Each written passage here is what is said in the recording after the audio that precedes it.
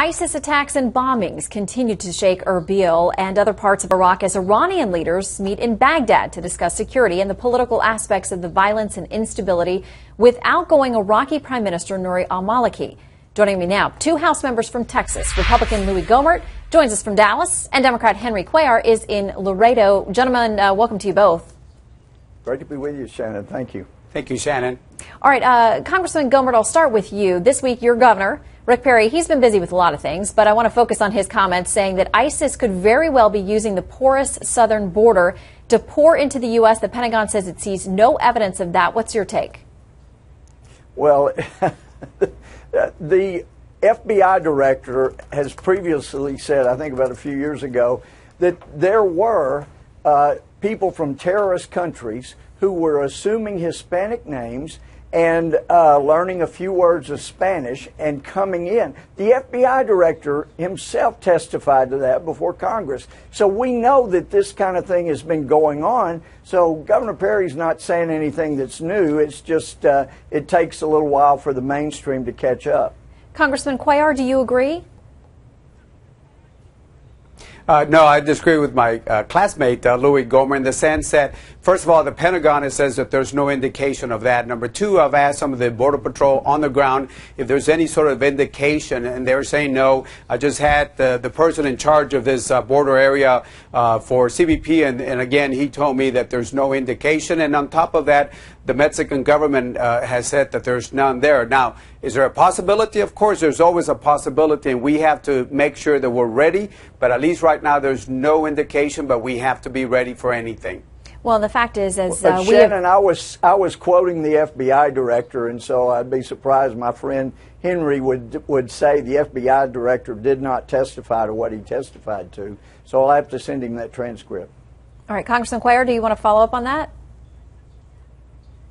Sure, I'd be happy to do that. I think he was talking about, some things in prior years. But again, if you look at some of the attacks that we've had in the U.S., none of them came through the southern border. And again, there's been no indication. But again, we have to be ready for anything. But again, according to the men and women that are doing their job right now, not years ago, but right now, and I just got off the phone with two of them just right before the show. I just wanted to make sure again, and they said again, there's no indication. But again, we have to be ready for anything.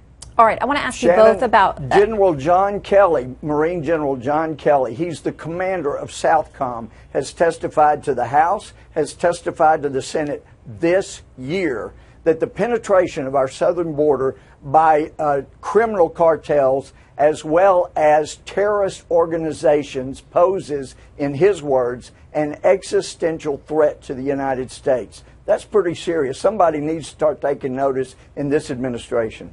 All right, I want to read you both a quote and give you a chance to react. This comes from one of your Democratic colleagues, Congressman Adam Schiff out of California, saying that most Democrats and Republicans are extraordinarily wary of being sucked into a large occupation, both because it will kill a lot of Americans and because we saw in Iraq the last time that it didn't work, referencing how the U.S. moves forward with this threat presented by ISIS, and we see the scope of what we started there appears that it has expanded some. Congressman Cuellar, where do you stand on that spectrum? Well, first of all, we have to go after ISIS. There is right now. There's been limited strikes in Iraq, and certainly we need to keep in mind that the border with Iraq and Syria is non-existent. So if we're going to go after the leadership and we're going to go after them before they come after us, so they go after those Western targets. We saw what they did to that reporter. We have to go after them. There is a non-existent border, and I do support strikes going after them, even if it calls going into Syria. Congressman Gohmert, do you think that we can get the job done not only neutralizing but getting rid of ISIS or stopping this brutal march it's on, short of boots on the ground? Can we rely on allies to handle that? We help from the air. What do you see our mission or our involvement being? Well, if we do just hits from the air, that's repeating the mistakes of the Clinton era that led up to 9/11. Whereas there is a good example, and I like to follow examples that work. If you look in the early months of Afghanistan's fighting, people have forgotten, but between October of 2001, when we found out where the hit came from, until around February of 2002, we had less than 500, around 300 special ops. They were boots on the ground, but they were embedded with the locals, helping them. We gave them some weapons and we gave them aerial support, and within about 4 or 5 months, the Taliban was totally routed. Shannon, we could do that, and I agree with my friend Henry. We cannot allow the ISIS, the radical Islamists, to keep growing in strength. We've got to hit them, and I think that what we did initially in Afghanistan was great. Then we started adding tens of thousands of boots on the ground, and we became occupiers. Occupiers don't do well in that part of the world, but you help the enemy of our enemy hit our true enemy. And I loved hearing Senator John McCain today telling the president he needs to take another look, because that's what he did. You know, John McCain supported the radical Islamists